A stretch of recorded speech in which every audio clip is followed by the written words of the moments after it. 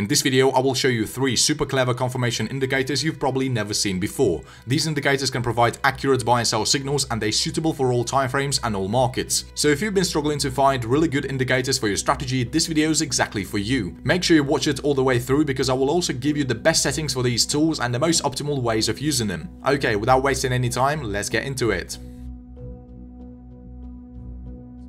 Okay, on the third place we've got a super interesting and unique indicator called Red K Trader Pressure Index. This indicator by Red K Trader, make sure you add it to your collection.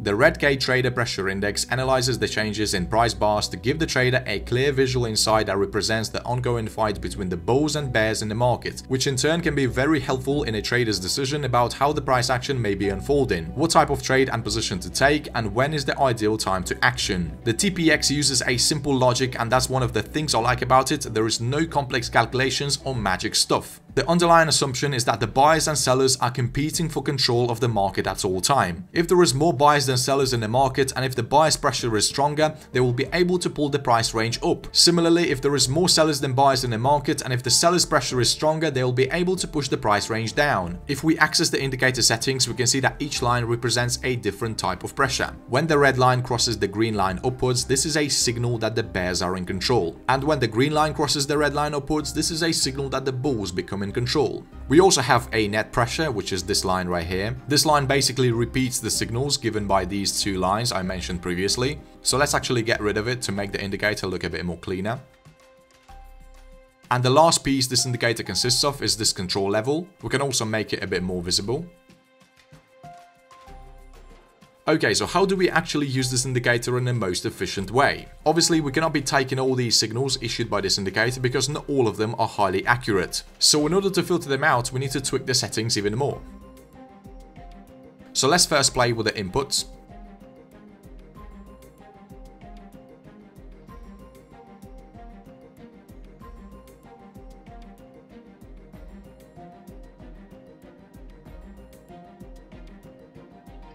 Okay, we can see that the quality of these signals has improved. So now let's understand long and short entries. Okay, so a long signal is confirmed only when we have a bullish cross that happens above this control level. If the cross happens below the control level, the signal is not valid. On the other hand, a short signal is confirmed only when we have a bearish cross that happens below the control level.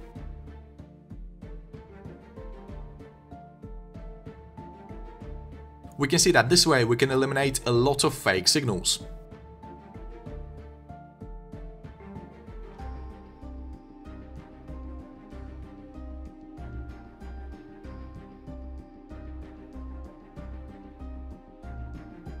And by eliminating as many losing trades as possible, we're literally winning a long game.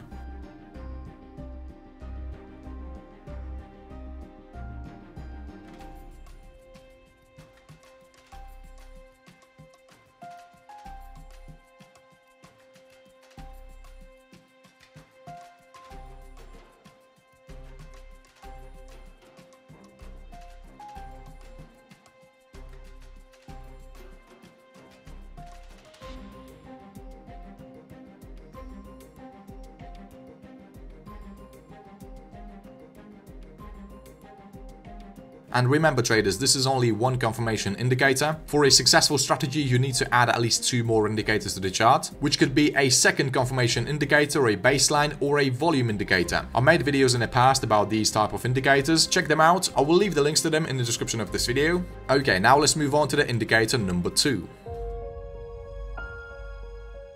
This indicator is called Fibonacci Auto Trend Scooter.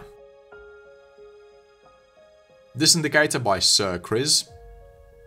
The FATS or Fibonacci Auto Trend Scooter automatically draws active trends from 2 different timeframes along with Fibonacci support and resistance levels. The tool is also highly customizable. Before we get into the entry signals, let's first understand what this indicator consists of. So first of all, we have these automatic trend lines. The indicator takes into account 2 timeframes, and it draws trend lines based on these timeframes. As the values change with price movement, the lines are updated. They're also color-coded for uptrend and downtrend based on the direction of each individual line. The most recent trend lines represent the lower time frame, And the trend lines you can see on the left hand side represent the higher time frame. When the momentum in the market is bearish, the higher time frame trend lines are colored in red, and the lower time frame trend lines are colored in orange. The next piece this indicator consists of are these Fibonacci levels. Based on these levels, we can be entering long and short positions. For example, when the price action crosses above one of these levels, this can be considered as a long entry. The stop loss can be set at this dotted white line.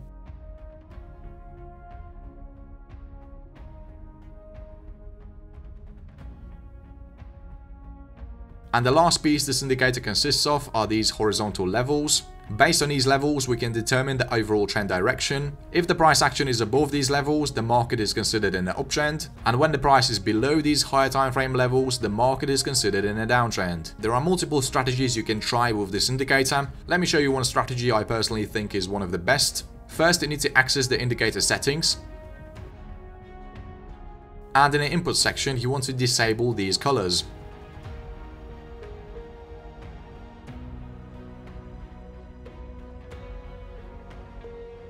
We can see that we simply got rid of them support and resistance levels. Okay, now let's understand the trading rules. We're only going to be looking to buy when the price action is closed above these higher time frame levels. Next, we need to have the lower time frame and the higher time frame trend lines bullish. This means that they have to be colored in green and blue.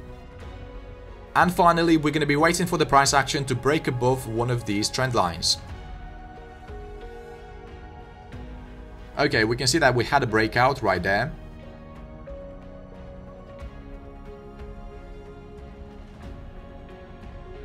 And this trade turned out to be successful. Here's another example for a long trade. We see the price action is closed above these higher time frame levels. The trend lines are colored in blue and green, which indicates a bullish pressure, and the candlestick closed above the lower time frame trend lines.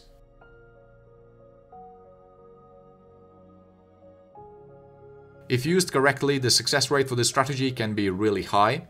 Okay, now let's understand the short signals. First of all, the price action must be in a downtrend. As we already know, the trend is confirmed by these higher time frame levels. We see the price action is below them. The next condition is to have both of these trend lines bearish. This means that they have to be colored in orange and red. And finally, the price action needs to break below one of these trend lines.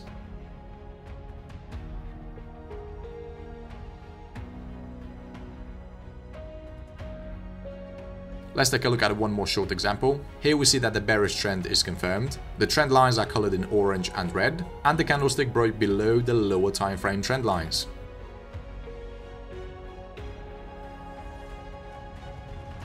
By the way, traders, if the price action breaks inside the trend lines, this cannot be considered as a valid entry. Remember, the signal is valid only when the price breaks outside the trend lines. So yeah, traders, definitely recommend this indicator. Go ahead and play with the settings and pick the strategy you like the most. Obviously, do not forget to do the proper backtesting before trading live. Alright, we finally got to the indicator on the first place, which is called the Faith Indicator. Faith Indicator by EYK Punter. This indicator compares buyer's demand with seller's supply volumes and calculates which prevails. Therefore, it only works if volume is published. Buyer's demand is assumed for a period in which a higher high is reached with more volume. Seller's supply is recognized by a lower low combined with more volume. As we can see, the indicator consists of the histogram and the background colors. The background is colored using the whole agreement indicator. It basically graduates the price movements in 5 grades to which it assigns a background color. So a grade 2 is represented by a blue color, which means a clear uptrend movement. Grade 1 is colored in green, which indicates some bullish momentum. The grade 0 is colored in silver, which represents a sideways momentum. There is also a grade -1, which is colored in maroon. This represents some downward momentum. And the grade -2, which is colored in red, it represents a clear downward movement. The indicator shows price action / momentum as a background color and volume action analyzed as a grade of faith in the form of a histogram. Usually faith comes together with rising prices and distrust with lowering prices. However, the contrarian situations might occur, for example lowering prices while the market has good faith. These can be explained by minority sellers who act contrary to the feelings in the market. If the faith indicator confirms the price movement, you might assume that the move is meaningful and will go further. Also, if you see faith diminishing, you might assume that the move is coming to an end and the tide is going to turn. So how do we actually enter long and short positions based on this indicator? So a long position is valid only when we have a blue histogram appeared on a blue background. This is an ultimate confirmation that the price action will continue to move in an upward direction.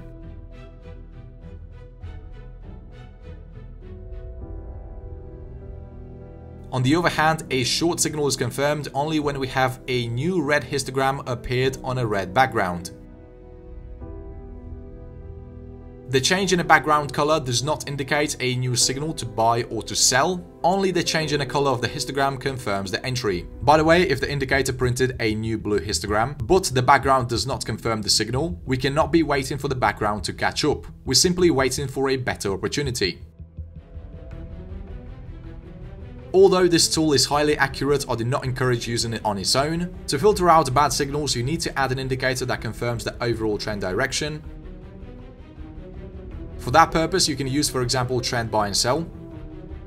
So if the bars are colored in green, this is a signal of a longer term uptrend. This also means that you're not going to be looking to sell during this time. Now we see that all these losing short trades are invalid. So yeah, we can see that these indicators work really well together. Just take a look at how well these losing long trades were eliminated. As we can see, with this strategy, we're not going against the trend. Okay traders, I think that's going to be it for this video. I hope you found it useful. If you want to see more videos about the best TradingView tools, check out this playlist right here.